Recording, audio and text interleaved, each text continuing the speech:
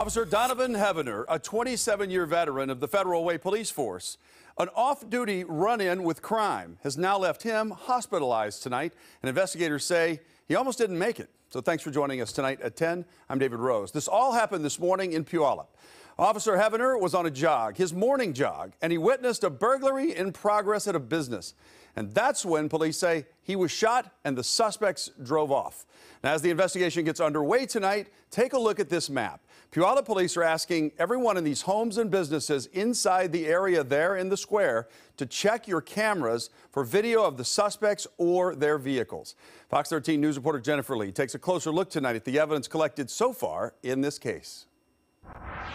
They're not given enough credit for the work that they do for us. A disheartening day in Puyallup. Our officers, whether they're in their uniform or not, they're always on duty, and they always do the right thing. Surveillance photos captured this silver or white Chevy pickup truck. Puyallup police believe it's a burglary suspect speeding away after firing shots and injuring a Federal Way police officer. His injuries are very serious, but he is expected to survive. Federal Way police say the officer is Donovan Heavener, a 27-year veteran on the force.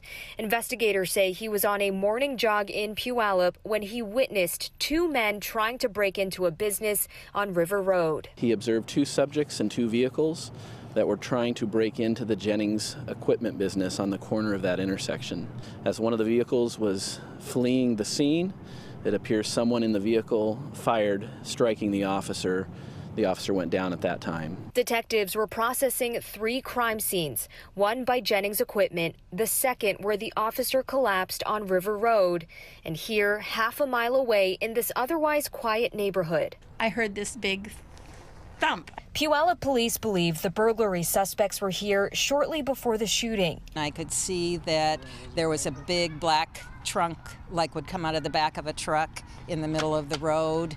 Officers say the second suspect was in a black pickup truck that also fled the scene. It's hard for me to talk about when you think, when I've lived here my whole life, and just to see how the changes and so much of this happening everywhere. Officer Heavener was rushed to Tacoma General Hospital, and now neighbors are sending their well wishes for his recovery. We have such little regard for the feelings of other people and their lives, but I have hope that it'll get better. In Puyallup, Jennifer Lee, Fox 13 News.